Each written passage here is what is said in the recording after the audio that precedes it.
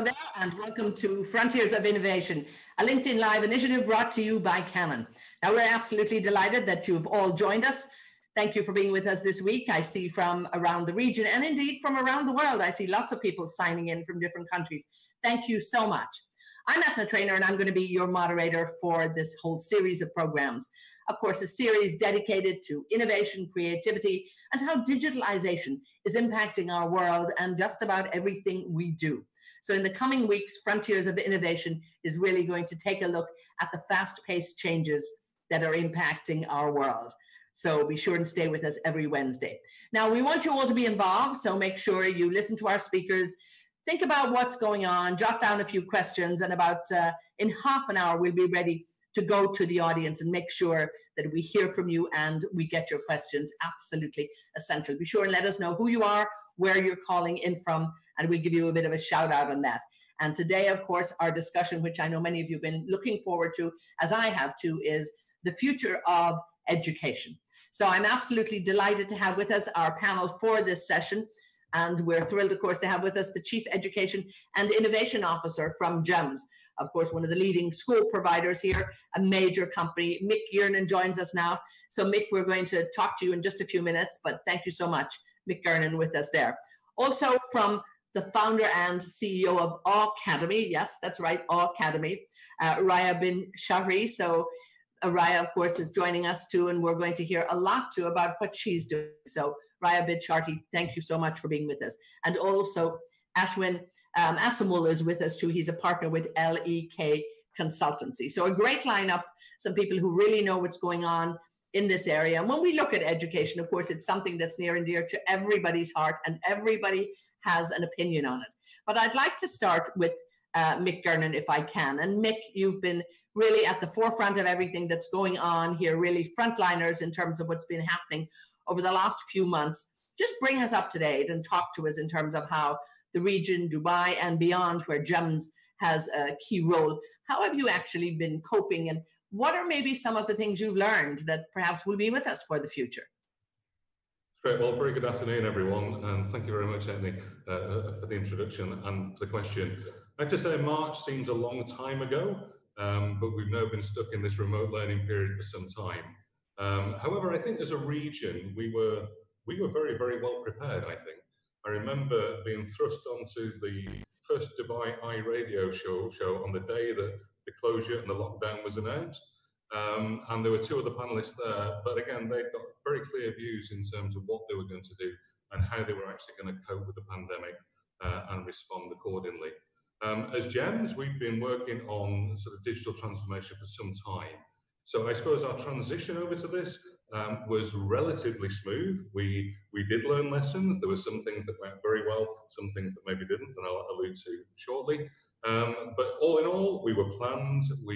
I looked at this, I suppose, from January onwards, because clearly the world around us was beginning to close down. We used our networks extensively into China, into Hong Kong, into Singapore, looking at some of the lessons learned from there, and then say, how could we actually do this? So all of our schools focused very heavily on a remote learning plan. So we were clear about what teaching would look like. And it's fair to say that not all provision from all providers was exactly the same.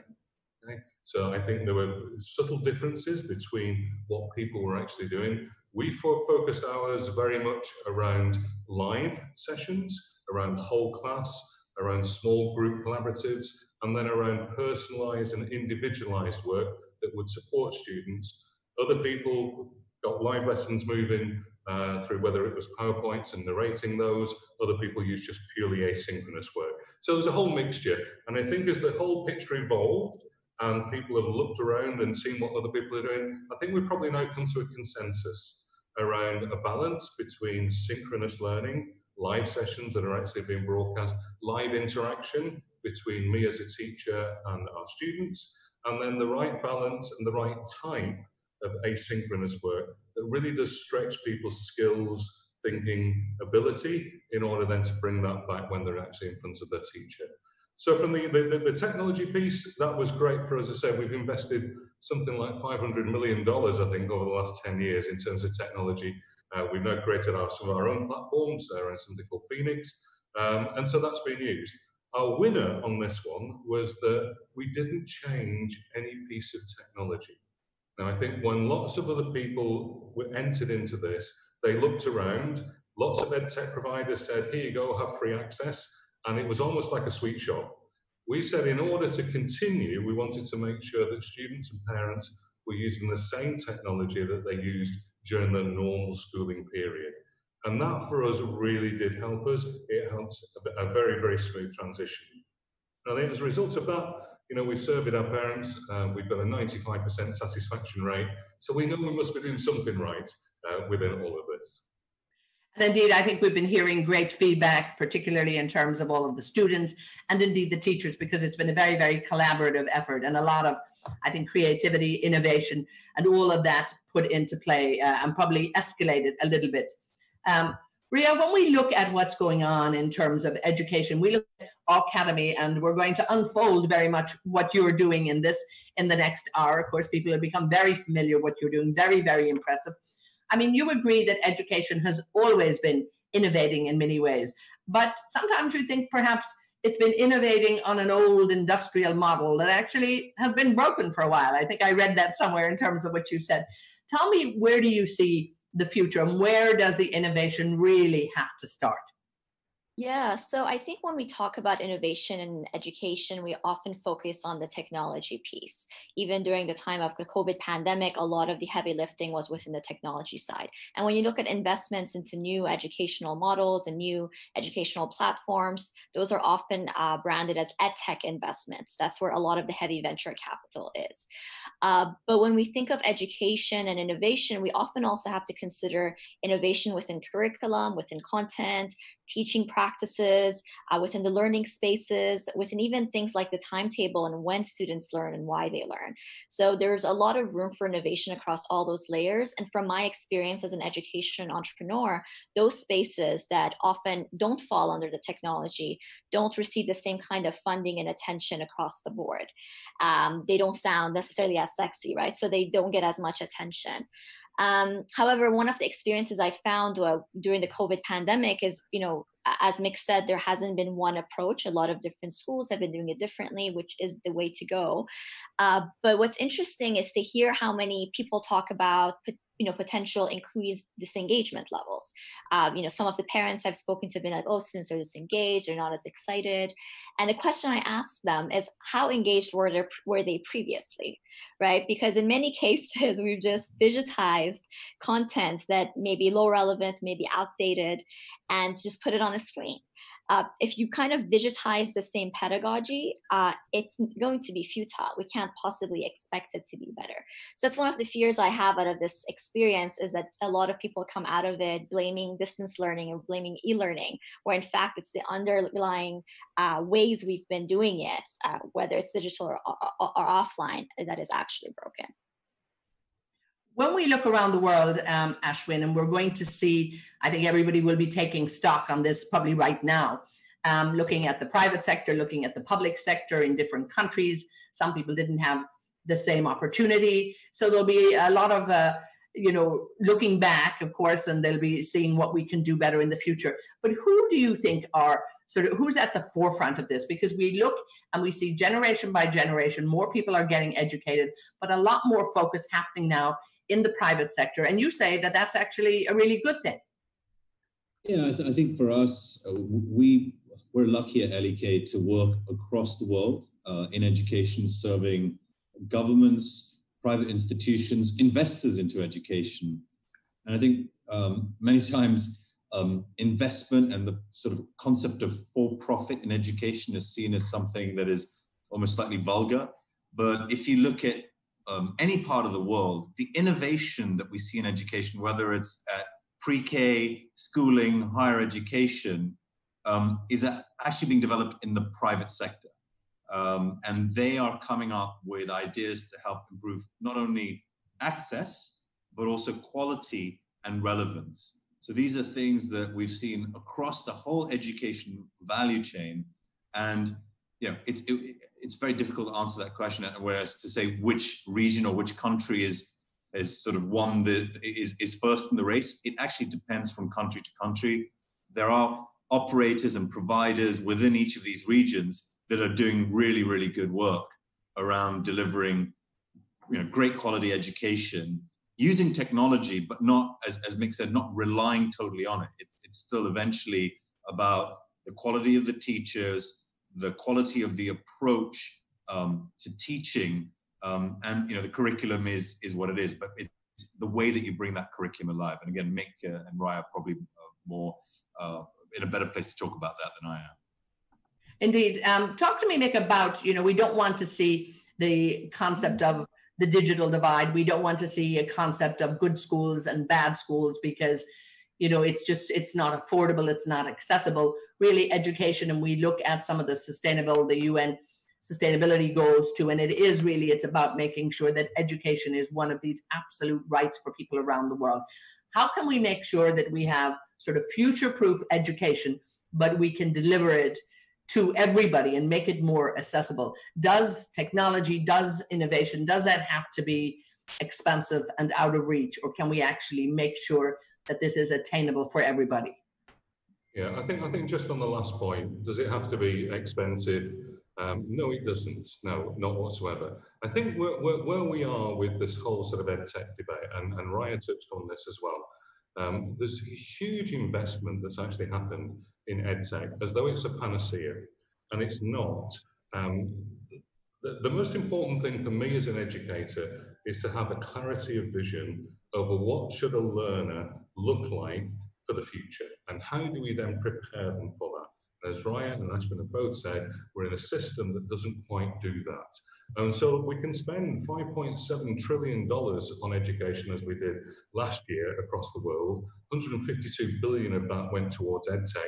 But I'd be questioning then what's the impact of that? And what I would want to see within this more equitable world is that we're much clearer about equity of access, but then sustainable solutions that sit within those areas that most need it. And you mentioned sort of some of the sustainable development goals, etc., and what we should be working towards on SDG 4. I mean, UNESCO has built this global education partnership that's brought in 50 different partners to help those in the most greatest of need. Now, when that's happened before, what you've got is a small project that's put in there, and everyone says, look at this, this was about this small sector, this small sector, this small sector. What they're trying to do now, I think, is actually look at things that are much more sustainable. So much more in terms of the connectivity. And that doesn't necessarily just mean connectivity from a technology perspective, but actually access, whether that's TV broadcast, whether that's radio broadcast, as well as the infrastructure around internet access, etc., etc. But they see as well the value of developing teacher capability within this, and I think that's the absolute key to doing this. And if you then take it to the third big flagship that they actually have, it then picks up the gender equality. And we know that in certain areas, the lack of education, that's a real threat to girls and their future, and boys and their future as well. And we put people at risk. And there's a great example that they actually had where they're working with Microsoft in Senegal. And I think Senegal has something like 70% internet penetration. So nearly a third of their population have no access at all. So what they've chosen to do is go in there and identify teachers. There's something like 80,000 teachers that have actually now been trained in terms of the use of technology and certain tools. There's over 1 million accounts being created for students. There's conversations happening with service providers. They're looking at 3G, 4G, how that can actually happen. And then what they're saying that if we get those bits right, it will be sustainable. So the affordability piece isn't then just left with a single government. It's spread across a number of different providers. But actually the most important thing is that it's sustainable and it doesn't need the same level of investment year on year on year. If I might stay on that topic at the moment, Ashwin, you're working on a very, very comprehensive report looking at education. And I just got a little bit of a sneak preview when we talked a little bit about that, where you talk also about the SDG 4 and really looking at challenges that are out there really, and challenges particularly in the developing world. And you've looked at them really in three areas: inadequate access, poor quality, low relevance, and lack of accountability. Is this just a problem in the developing emerging markets, or, maybe we should be looking at this around the world too? But let's come back to some of the emerging markets and developing markets. How big an issue is this, and what can we do to address it?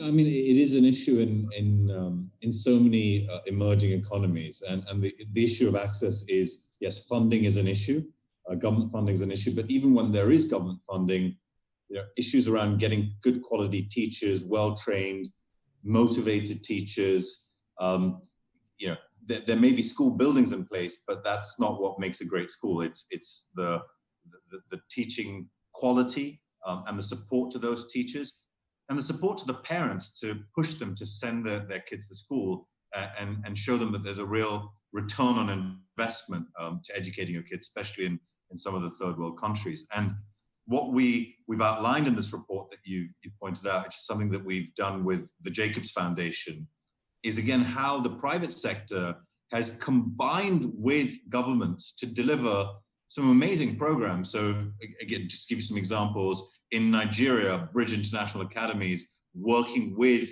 the government to deliver and train 11,000 teachers and impact 850 schools and 270,000 pupils. Eton College, with Eton College's Tony Little Center, doing some really good work around innovation and research in terms of learning. The Citizens Foundation in Pakistan, in Colombia, the work that Alianza Educativa is doing, and Rising Academy in Liberia. All of these are great examples of how the private sector is working with the public sector to address these issues around access and quality. But I think there's scope for the public sector and the private sector to work more closely together across all economies, all countries. So there's a lot of best practice that can be shared. So to answer your question, it's happening, I think, more so in terms of the public-private collaboration in emerging economies, and there is scope for that to happen in more developed economies as well. Indeed, and I think if there's ever the exact sort of concept of knowledge sharing, the term that we hear so much, I mean, it's definitely has to be knowledge sharing within, I think, on an international level too, on the public-private, within the school and within the educational environment, essential. I'm picking up on a word Mick has just mentioned, and I'm going to throw it to you, Raya. He talked about what will the learner of the future look like, but also perhaps what will the teacher of the future look like? And how are you sort of bringing that together now to make sure that you've got the inspirational people who are up there, who are the instructors, who are the people who are imparting knowledge, so to speak? And again, how do you get learners, the young learners, get those minds possibly more motivated? Plenty of them will come with motivation, but how do you sustain that and make sure that we leave nobody behind and bring everybody in? Yes, one of the first challenges we faced at Academy was specifically the lack of this educator of the future. So when we first launched, our main focus was to teach students with the skills, values, and mindsets that we felt like were missing with traditional core curriculum, but were absolutely required for them to not just thrive in the workforce, but have a positive impact on humanity. And as we were creating this new future-focused curriculum and implementing it at various schools, at our own Academy Learning Hub, we found that it was extremely challenging to find educators that could lead such a future-focused curriculum that was completely interdisciplinary, that was completely focused on skills and competencies of the future. Teachers are simply not trained for this. They're usually trained to be subject specialists that prepare students for an exam, right? Whereas we needed educators that could inspire, that could facilitate engaging lessons, that could teach moonshot thinking one day and ethical use of technologies the next, where they had this interdisciplinary mindset. And so this was one of the core challenges. And what we found is often the best educators are not necessarily, in some cases, they're inspiring teachers within the system, but in other cases, they're individuals who have this kind of growth mindset and natural pedagogical intelligence with an interdisciplinary background that you could train to facilitate a session. So we had to be creative about who our teachers were.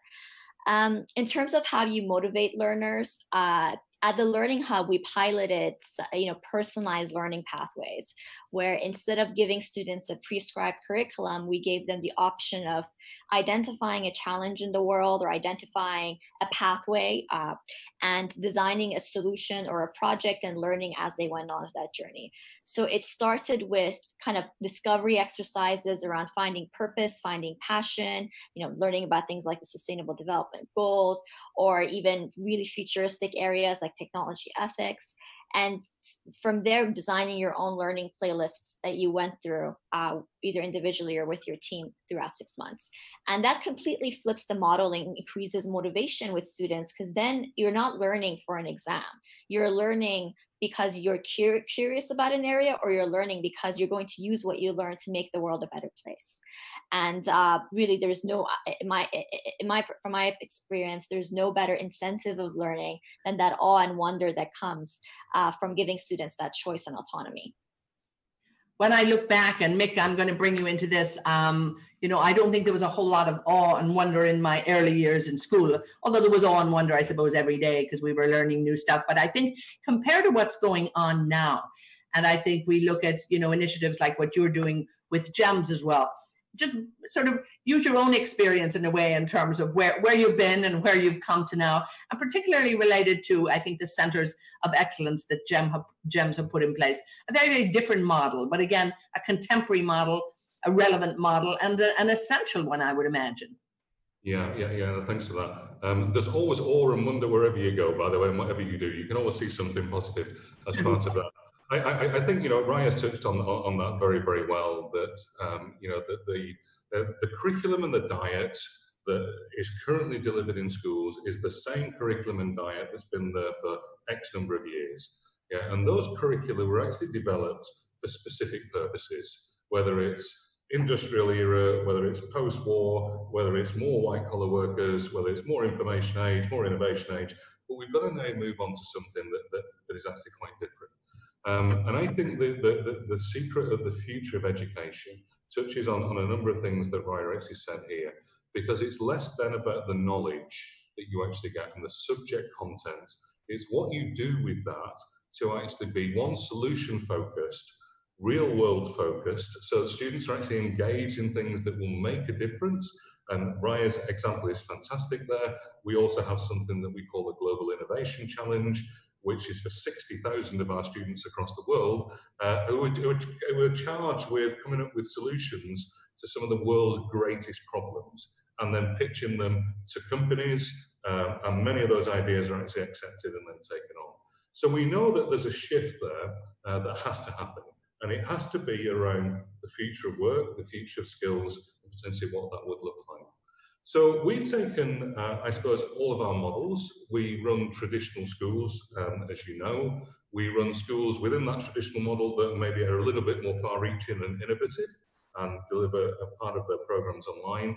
And we've just launched within 5 of our schools a series of centres of excellence that are focused on areas or future areas of technology for the UAE, areas where government, where business tells us these are the sorts of things that we actually want from young people. These are the sorts of areas that we want you to train them in and develop their skill sets and mindsets. So we've got a centre that focuses, for example, on AI and emerging technologies. We have one that's focused on aviation and space, another one that's entrepreneurship focused, another one that is based on digital industries, and a 5th one at the moment that looks at performance and event technologies. All very, very relevant, but the difference about them is not just a, I should say this, lots of schools have had specialisms to say, we're good at sports or we're good at arts, we're good at it. This is about creating a new curriculum, and it's not about examinations, but it is, as Raya said, about pathways. So each of our centres have actually got a number of business partners and a university partner that sits with them. And the idea behind the centre is that we then begin to blur what are traditional age boundaries, and we're saying, why do you wait till you're 18 to go to university? Why can't you do undergraduate type study and apply it when you're 14 or 15 or 16? Why do you have to go through your university course and then go into your employment? Why can't you go straight into employment and learn some of those things? And with our partners, what we're hoping to get to is a scenario there where we can almost abandon the traditional examination. So forget your A-level, forget your IB diploma or your high school diploma, but actually have a series of credentials from those partners that say, actually, this person is now skilled in these areas, and therefore we put our name behind it, we can credential. Now, we think that is a much better preparation for the world of the future, and we know that jobs are going to change. They're already changing. There's no one career for life anymore. It's about that learn, unlearn, learn again, be flexible, get this whole sort of gig economy that we need to prepare people for. Schools in the main are not doing that. And I think it's incumbent on all of us to actually say it's about time we looked at the model and not just create little islands where, pockets of excellence where this happens, but actually get those across system-wide as well. So innovation does happen, it can happen. We need to now get it to a point where it can happen at scale, but that needs a change of mindset, and it needs a change of what do we truly value from the school and education system. And it shouldn't be examination results. And I know both our speakers want to come in on this. Ashwin, let me stay with you for a minute, because when you also think about getting these centers of excellence and getting great schools and then great universities, it comes at a cost. Investment has to be there. And just by nature, investment is going to want some return on that. So it's got to be outcome focused as well. In your studies and in all of the research and the work that you are doing, do you agree with Mick there in the terms that we're not seeing the skills? I think in some areas, in some sectors we do, but for the most part, you're straight into, out of school, into university, you're back to the books, you've got an academic qualification. And sometimes I hear people in industry say that actually what's coming out of the universities, they're not ready to work. How have you found? What do you think we have to do to shift that? Well, it's one of those things. This has been happening for decades, right? Universities employers have been saying universities are not producing employment-ready candidates. Increasingly, universities are saying schools aren't producing higher education-ready students. So everyone's sort of passing the buck to some extent. I think I absolutely agree with Mick that the focus has to be not on knowledge capture, but learning how to learn, learning how to adapt.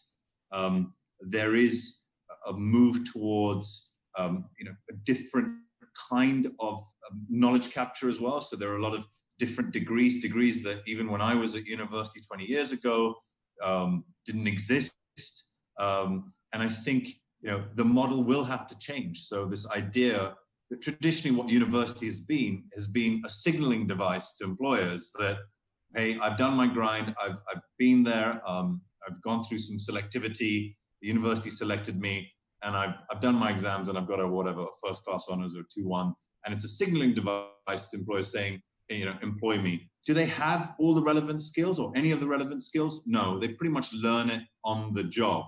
But I think the way things need to evolve is, given that there's just so much knowledge and information out there, why can't we replace part of this curriculum in terms of, instead of knowledge capture of some of these concepts that are easy to get hold of on Google or wherever, and replace them with really practical skills. And again, I'm sure you're going to talk about 21st century skills at some point, but around working in teams, critical thinking, problem solving, working in difficult situations, all of these skills that are very, very important in your career, which you don't really get to learn during your time at school, and in many cases during your time at university.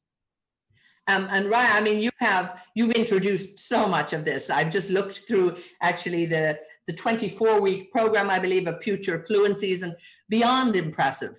If I had something like that in school, I'd have jumped in it. But at the moment, too, that's supplemental to the traditional learning, because what we have in place, is certainly still subject and exam focused. So we've got to do that as well. Raya, I want you to come in here and talk to us about your program, because at the moment, probably all of what we're learning now is something we could be learning when we're much, much younger. And you have really put in place a program called Future Fluencies. I think this is fabulous. A 24-week program that really, it's in addition to what kids are learning at school, and it's a real enhancement. Talk to us a little bit about that, because there's some really interesting and mind-opening elements within that? How important is it? What's the feedback? What are you hearing from parents and from students? Yeah, so when we first launched the Academy initiatives, we were very focused on being extracurricular. But what we found is that, there's a lot of innovation happening within that extracurricular space, and everyone's fighting for that little bit of room in the timetable to make exciting things happen. So we actually launched the Academy Learning Hub and the 6-month program that you're referring to in order to start fleshing out our offerings into the direction of a potential full-time offering one day. So the current Learning Hub program, as it exists, really is designed to equip students with the skills, values, and mindsets that we've talked about today. Everything from kind of technical skills down to creativity and innovation and ethical thinking, collaboration, teamwork, learning how to learn, finding passion and purpose. But above all, we also have integrated industry expert mentorship and regular kind of guest speakers so that students get exposure into the emerging jobs and industries of the future. And then the final piece is the learning journeys that I spoke about earlier, wherein they work on these interdisciplinary and project-based pathways towards pushing humanity forward. And the feedback has been outstanding. And since our first pilot program, we've launched a partnership with the Al Futtaim Education Foundation. We're doing a partnership with ADIC, which is the kind of the educational government body in Abu Dhabi. And overarchingly, students are saying that it fits in a lot of the gaps in their curriculum, and that they're learning about areas they were never exposed to in school. And many of them are rethinking their career paths in particular. That's been one interesting outcome. But the overarching message here, and this is where I completely agree with Mick, is programs like ours or programs like what's happening at the Center of Excellence are amazing. But unfortunately, ultimately, they're 10 to 20% of the students' time. Most of their time, about 80 to 90% of it, is dedicated to the core curriculum, focused on the subject knowledge that they have to gain to pass whatever exam at the end of their graduation. And that's a huge problem, because that's a massive bottleneck towards going beyond creating more time in the timetable for students to focus on what's actually important. And another major bottleneck here is actually regulations. And this is where I think governments need to take more initiative.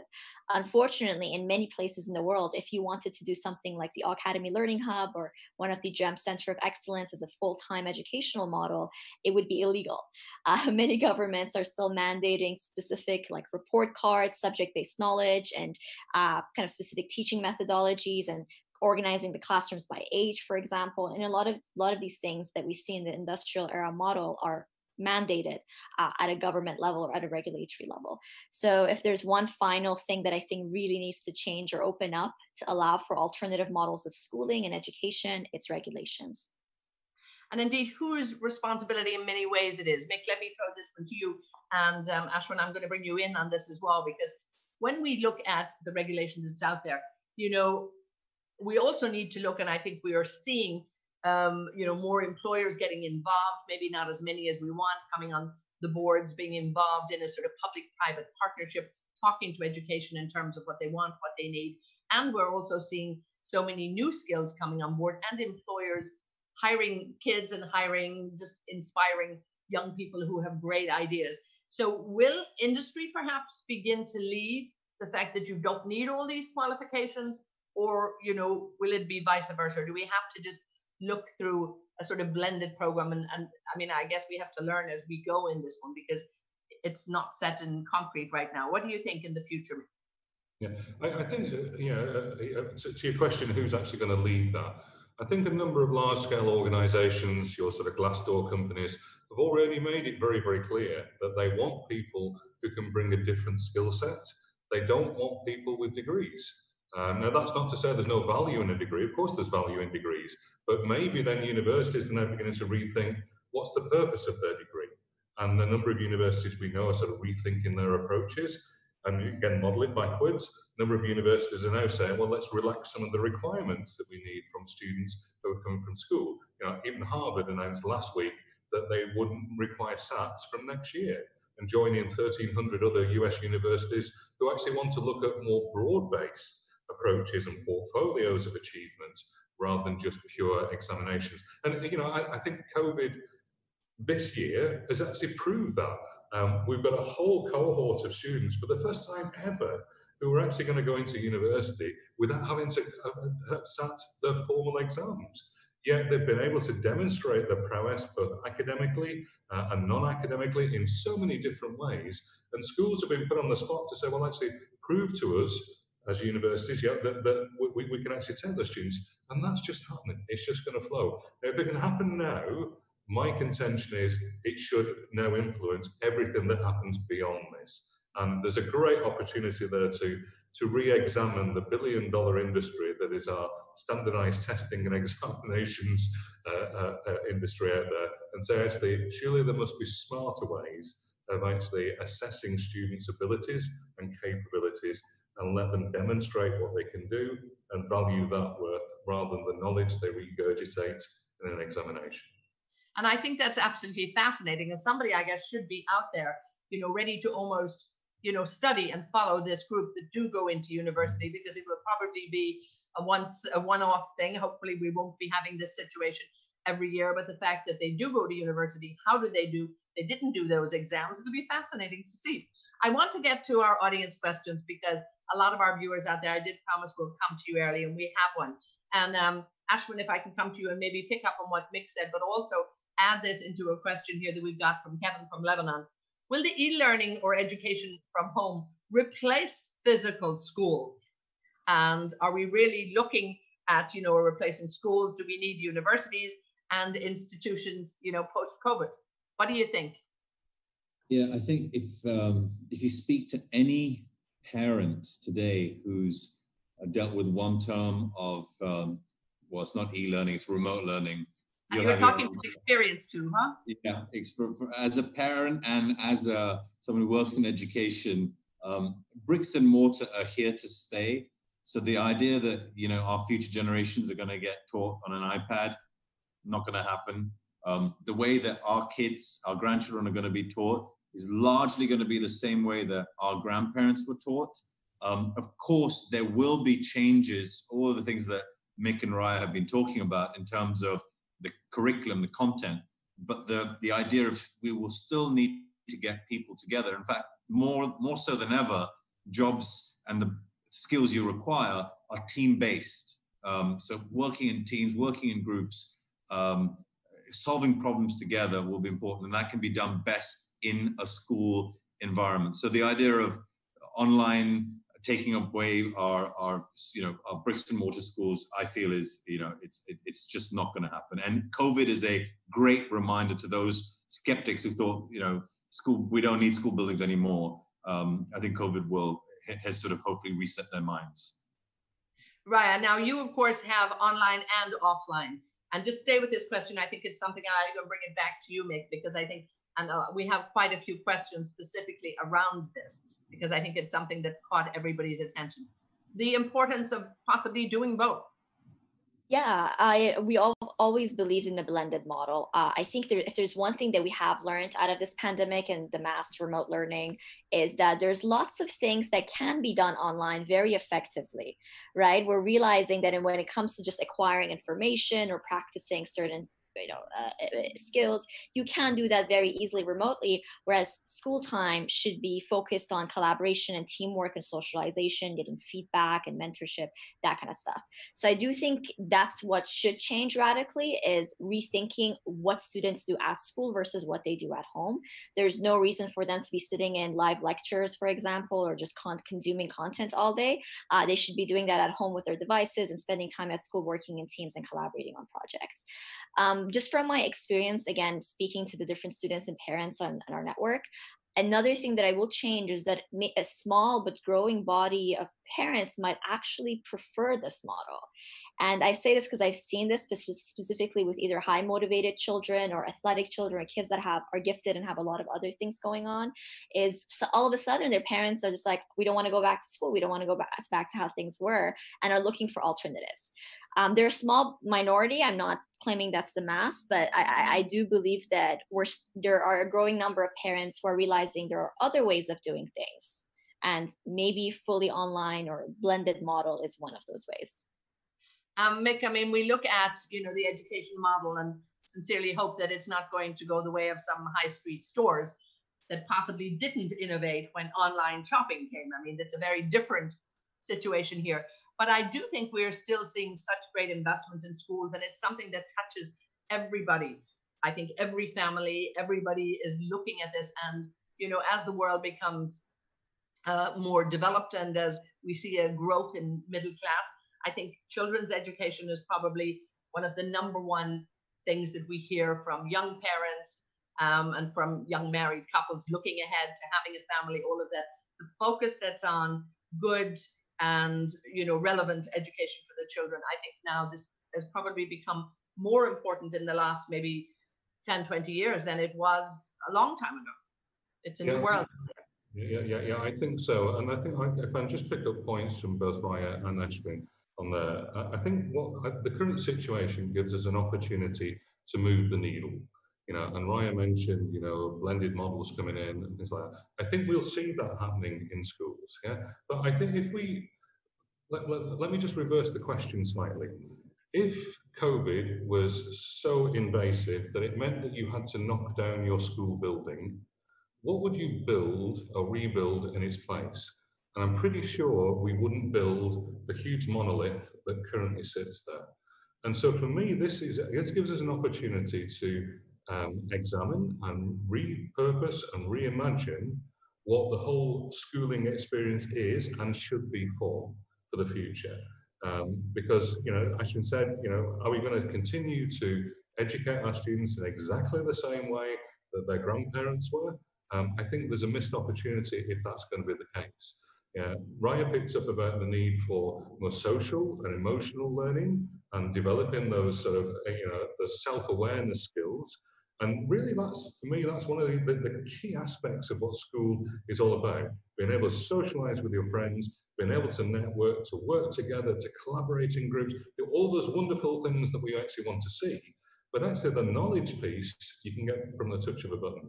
So maybe it's about repurposing the purpose of the building and then looking at actually how can our future learning landscape cope with both face-to-face and more online learning that can sit with that.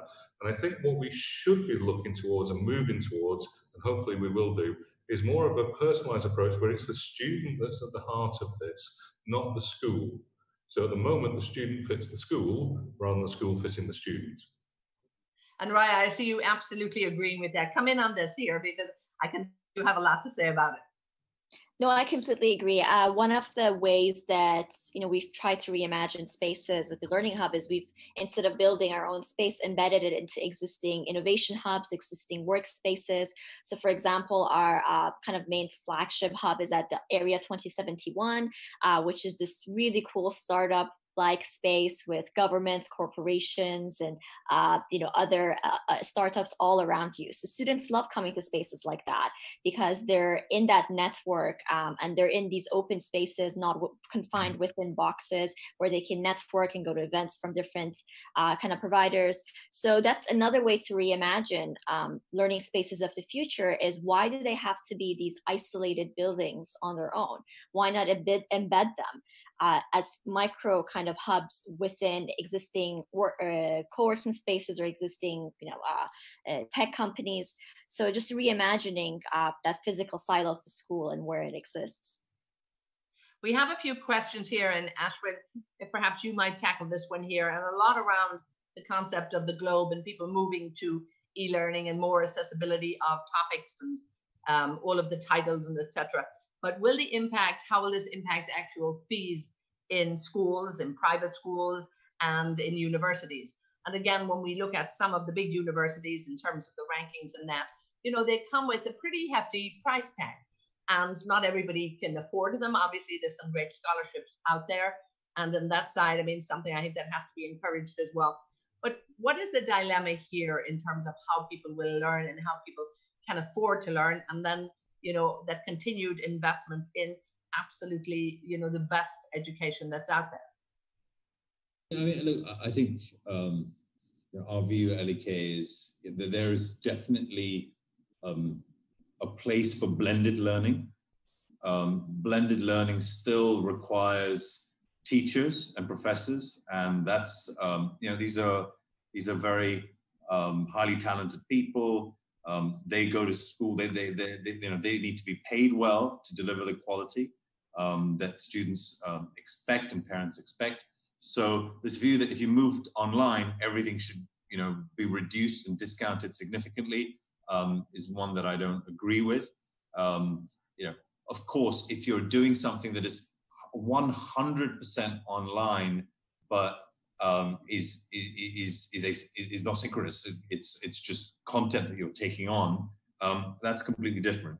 But as long as you've got teachers involved and you've got counseling involved, which you're going to need, academic counseling, career counseling, there will be a significant cost attached to it. And again, it's always, education is an investment. So why do you pay $250,000 for a degree at Harvard? It's because the employment that you get on the back of it is commensurate with what you've paid.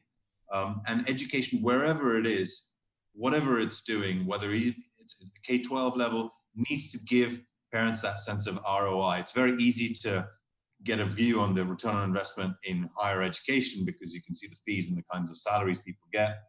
But with schools, it is around, again, outcomes, whether it's academic outcomes, university destinations, and increasingly, as Mick talked about, the centers of excellence and the movement straight into the job market, it will be about how students are able to get good jobs straight after school.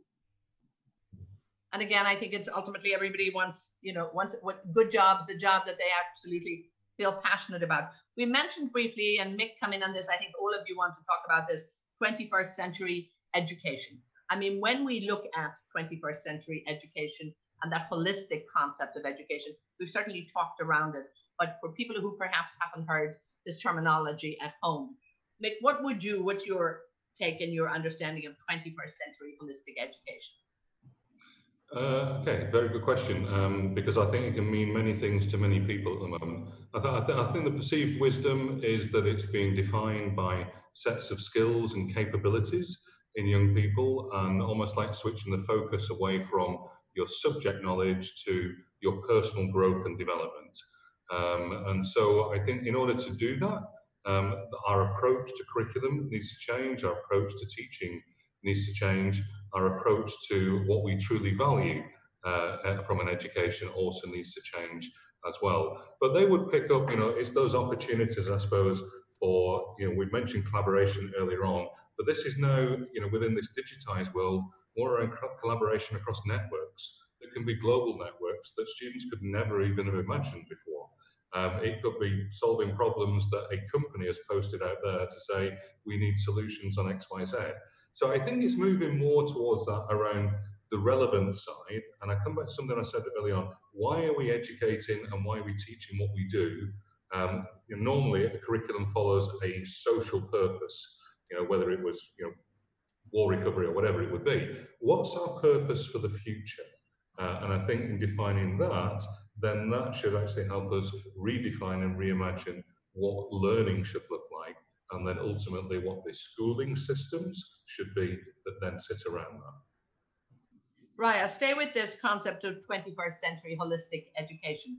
What's your interpretation of this?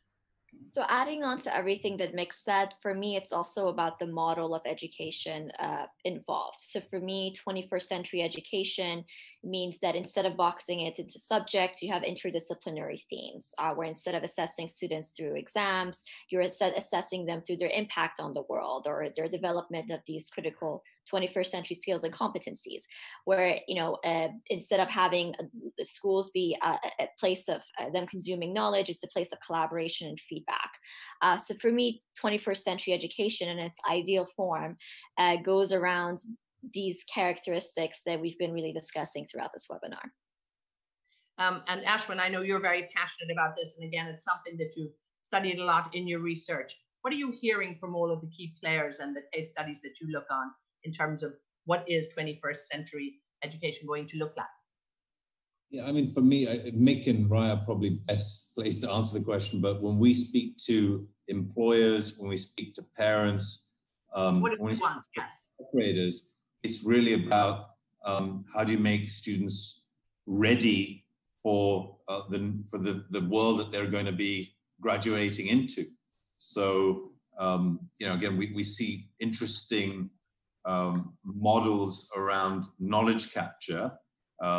You see universities developing different kinds of courses, but at the school level, it's really around developing students that are resilient, that can work well in teams, that can solve problems, that are internationally mobile, that understand the differences in different cultures. And again, there's lots of books written about this, but essentially it's basically producing adults that are ready to function in this changing, evolving world, both professionally and personally.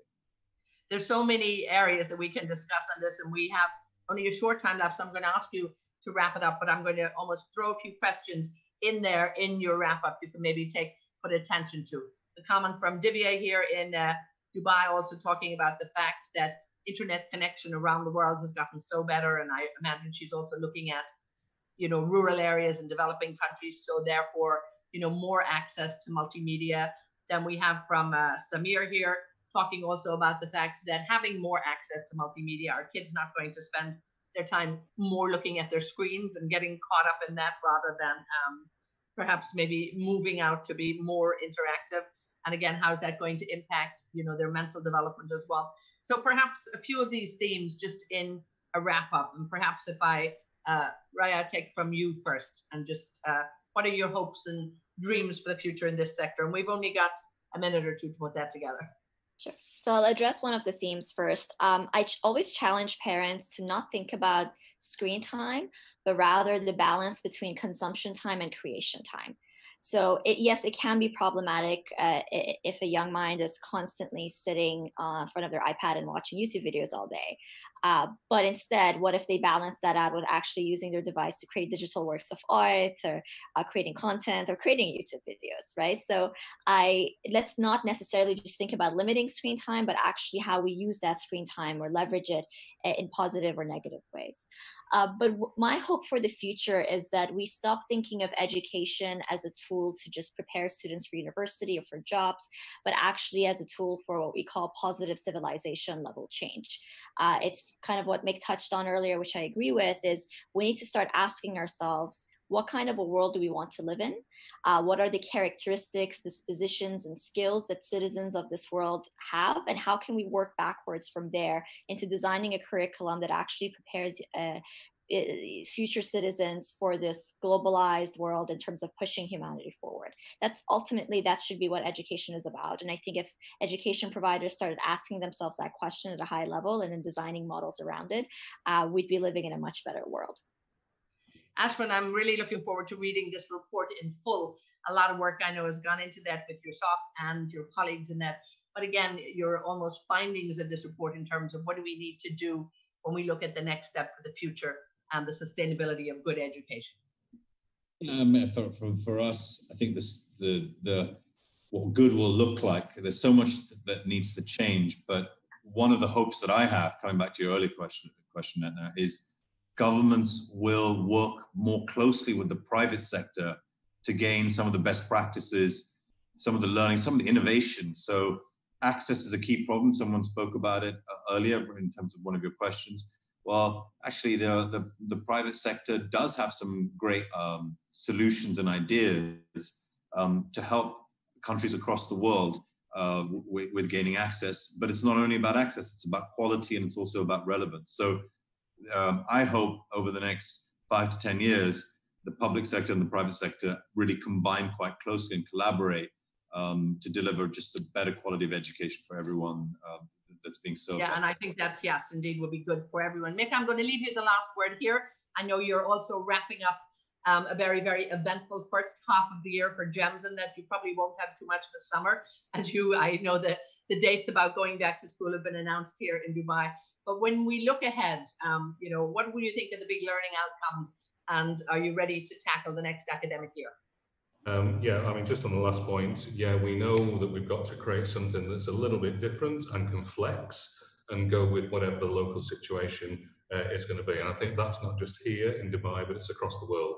I think the degree of flexibility is absolutely key on that. Moving forward, I just want to pick up two words that Ashwin picked on, which are absolutely spot on, around, education moving forward should be about quality and relevance, but not just about seat time. It's actually about what they actually do with that. And, and to one of your questions earlier on around the internet is everywhere and access is growing, etc., etc. For me, a future of education, I normally talk about 7 pillars. I'm not going to do that now, but I'm going to pick one, which is about time and place. And really to actually have a system then that is no longer about 8 till 3 and we go home 5 days a week and we only work half of the year, but actually why can't that system be demand-led by students, be operational 24/7, and therefore open learning up and not constrain it into what was traditional approaches. Some of those advances there, I think, would make a real difference to moving the system forward rather than just individual schools. So a lot to think about, a lot to do, and a lot of great possibilities, I think, if nothing else. That's what I'm hearing from all of you. I think it's a time of disruption and a time of, innovation, creativity. So it's bound to be perhaps a little bit messy at the moment, but I think the great thing is everybody is talking about it, everybody is looking at it, everybody again looking to the future to see what, the great opportunities that can be there for the teachers, for the educational system, and above all, of course, for the students that are going to be the leaders of the future. We're going to have to wrap it up there. Mick, Raya, Ashwin, thank you all so much for being with us. It's been a real joy. I've loved listening to you. I'm sure everybody else has indeed at home too. And thank you so much for your input, for sharing your experience and your expertise. And to all of you at home, thank you so much for keeping in touch. Thanks for your questions. We didn't get around to all of them, but we're really, really grateful that we did have you involved too. And of course, this time next week, we'll be back live at 5 here in Dubai, 2 o'clock in the UK and Ireland. Make sure that you do join us because we're going to be looking at the agile workforce. So on Wednesday, the 1st of July, we'll be back here live on 5 on LinkedIn. So for me and all of the team at Canon, really looking at frontiers of innovation, we're here to serve you, to have these discussions, to see what we can actually involve the wider community of. And we're really grateful that you've taken the time to join us. Once again, to my dear panel today, a big thank you.